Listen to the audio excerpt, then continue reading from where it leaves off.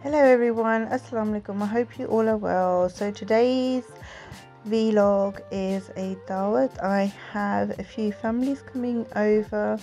There's a few young boys as well, teenagers, who'll be also included in the dinner that I'm hosting tonight. So I made a rough draft drawing of what I'm making and where it will be, etc. I will admit that I actually ended up cancelling one or two things. Anyway, I'm drinking my coffee. It's quite early in the morning, and the first thing I did was, well, the last thing I did last night, I made the dough for the bread rings. I will share this recipe link in the caption below. Tiramisu is the dessert that I will be serving. I was trying to decide which of the two trays to use. In the end, I used this one.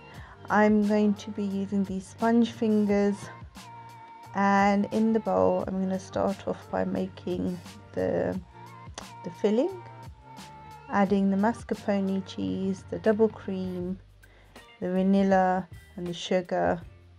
This is an eggless tiramisu, no alcohol, and it's a very good recipe. The recipe, as I suggested, will be in the link description below.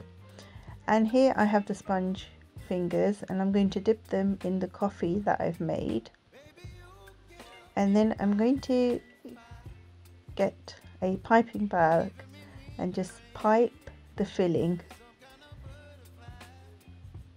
around the edges in little balls like this. This will give a really nice neat look. Doesn't need to be terribly neat. You can see I've made a few mistakes. I was trying to figure out what to do, but I spontaneously decided to do this design. I think it will look fabulous. Let me know what you think as well. So in the middle, of course, no one will be able to see this, so I just spread it with my spatula, and then I do another layer of the sponge fingers. I dip them in the coffee and then place them on top. I had about 3 layers of these sponge fingers. I used about 2 packets of the sponge fingers, just to give you an idea. This was the right amount of tiramisu that I made, because we had no leftovers. I couldn't fit some of the leftover cream and coffee, so I made a little bowl separately, and here I am just dusting it with cocoa powder and also some gold as well, just to give it a bit of dazzle. So I have a list of items and I'm crossing them as I go along. Next, I'm going to move on to making the apple crumble. My mum was round, so she helped me cut up all these apples. I usually cook my apples slightly and add in the sugar and some cinnamon as well. I've been making this apple crumble like this for many years now, many years. It's always such a favorite. So as you can see, I'm just going to mix thoroughly and let it cook for about 10 minutes or so. And meanwhile, I'm going to make the crumble. So I have the flour, the butter and the sugar. I'm going to add in a bit of cinnamon and just chop this. Next, I'll use my fingers to make the crumble.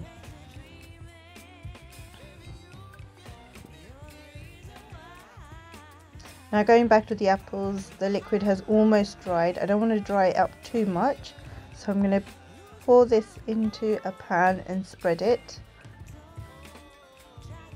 And then once I flatten it out so it's a bit even, I'm going to top it up with the crumble mixture that I just made, like so. And make sure it's all evenly spread. I'll pop that into the oven just before serving. So next we are going to make a zesty grilled chicken. So for this we will need. For the marinade, you will be needing garlic paste, mustard paste, red chili powder, paprika powder, thyme, black pepper powder, salt, garam masala and cardamom, and some whole red chilies. You also need onions, orange juice and some oil, and we're just going to blend this all in a blender to make a nice smooth paste, and then we'll marinate and let the chicken sit in it for at least 1 hour.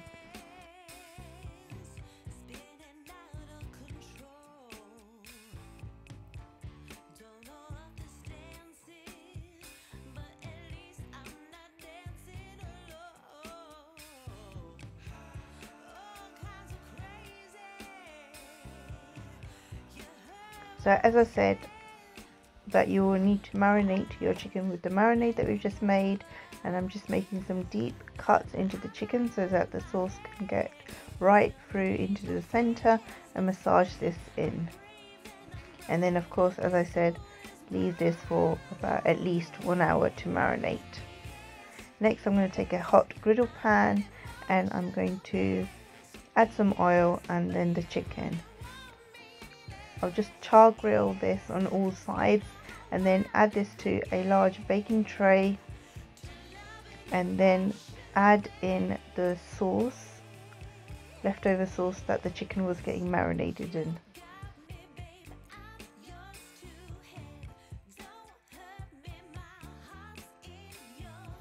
Cover the chicken with foil and bake in the oven for at least another hour until it's cooked. So next we are going to make chopper chicken, which is a Chinese type of chicken, and chicken chopper rice as well. We're going to first of all start off with making a base for this dish, which is Sichuan sauce. If you have this, then use this, and you don't need to do this step, but I am making this from scratch. It has red chilies, ginger, garlic, salt, black pepper and some vinegar and a little bit of oil as well, and you just blend this with some water.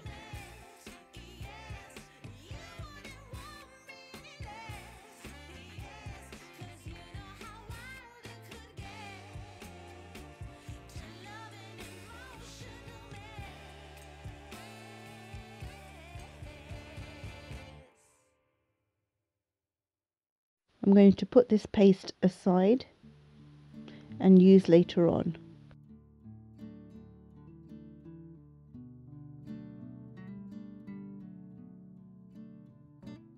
Now I didn't have chicken mince, so I just blended it and mince is made like this. This is how I make my chicken mince at home. Now I'm going to throw in some eggs into this chicken mince. This chicken is going to be divided into both the chicken sauce and into the rice. I'm going to chop up some fresh garlic and fresh ginger, add this to the pan and give that a quick stir. So first of all, I'm making the gravy. So I reserved some of the chicken to use later on in the rice. Here I'm making the sauce, the gravy. I'm adding soya sauce and the Sichuan sauce as well to this chicken. Just going to mix this through and cook it. Add in some ketchup as well. I'm going to add in some spring onions that I've chopped and mix this thoroughly, and last but not least, add in some corn flour that was mixed in with some water and let it cook. Next I'm going to make the rice. So in a pan I've added the oil. I've cooked in the remainder of the chicken that I had set aside.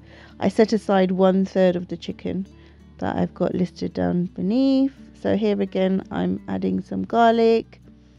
I've added some chopped carrots. You can use whatever vegetables you like. Some chopped spring onions, black pepper and the chicken mince that I've just cooked as well. Just cook that through, adding in some green capsicum. I'm going to put this aside, and what I will do is add this mixture into the rice. So I'm adding in the boiled rice into that same pan, and then adding that mixture that we just made back into the rice to make the Chinese rice. Now you can see that I made a very large bowl, so I had to do this in bits. My son is now helping me tidy up just before the guests arrive. I'm quickly setting up the table. I'm doing it more of a buffet style rather than a sit down, meal, because there are a number of people, lots of kids, so they can just sort of grab a plate, fill it up and walk around wherever they feel like. I bought these table runners from, I think I bought them from Primark. These tier bowls that you'd see, the silver stand. The bowls, I'm just adding them in now. This I got from Saudi. So I'm just going to add in my rice and stuff. So I've set it all up. So, and I've put some things out, and here is the final, almost the final look. And this drink that I made as well, and my guests are just about to come in and eat. I've got bread ring there, and the nachos and the pasta as well. Anyway, I hope you enjoyed this vlog, and I hope to see you in the next video. Let me know what you thought about this video. Thank you.